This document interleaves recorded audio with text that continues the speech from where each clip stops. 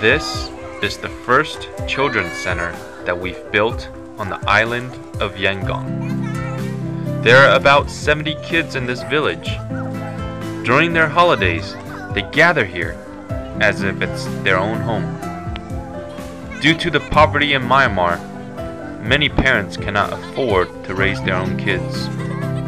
As a result, many kids are sent away to be little monks, to beg for food and money on the streets. Once they put on their monk dress, they are marked for life. For many of these kids, they don't want to be monks. We often pray for these children that God would have mercy on them and rescue them from this lifestyle. So in 2008, we built our first children's center. We used this place like a church to host outreach gatherings.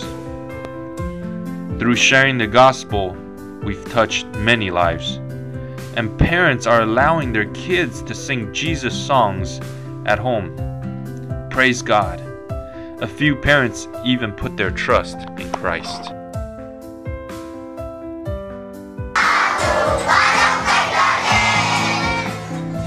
When we saw the children singing and the smiles on the villagers' faces, we decided to build even more children's centers in other villages. So we continued to build the second and the third and the fourth. We pray to God, if it is His will, to allow the children's centers to flourish throughout all of Myanmar.